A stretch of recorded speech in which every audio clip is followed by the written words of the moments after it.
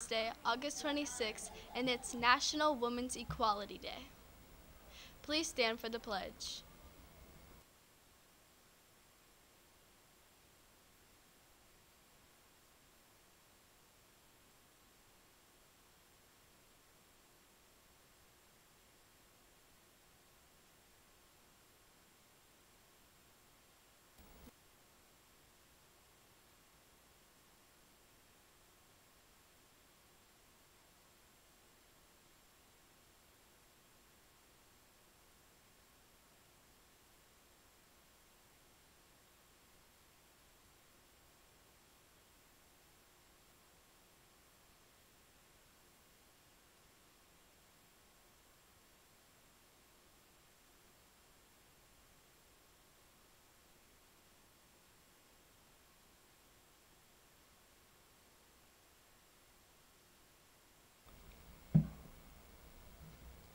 Some students at Ohio State University were suspended after ignoring the social distance requirements.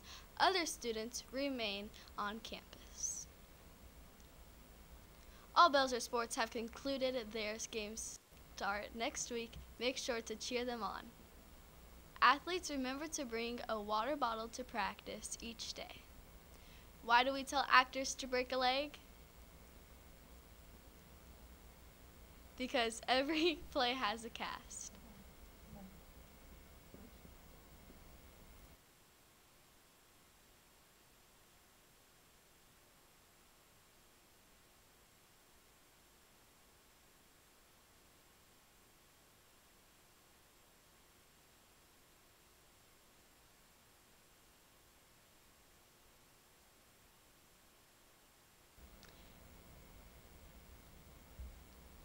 Have a great day, Bears.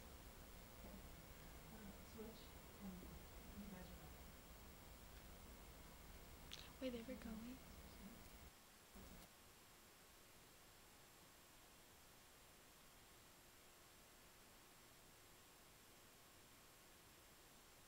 Bears. Mr. Bergman, your assistant principal, and Mr. Smith here to talk to you guys about a couple reminders. This is day 4 for you guys in the building, and by now you should start to know your schedule and have a routine about how you're getting to and from class.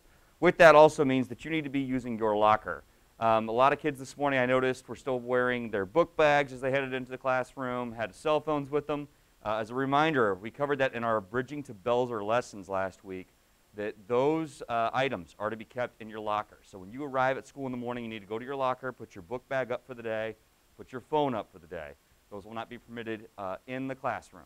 And if you're having issues with your locker, please stop by Student Services. Someone can assist you on how to operate your locker or see what the trouble is and troubleshoot with you how to operate your locker on a daily basis. So once again, if you need assistance with your locker, please stop by Student Services during one of the passing periods so one of us can assist you.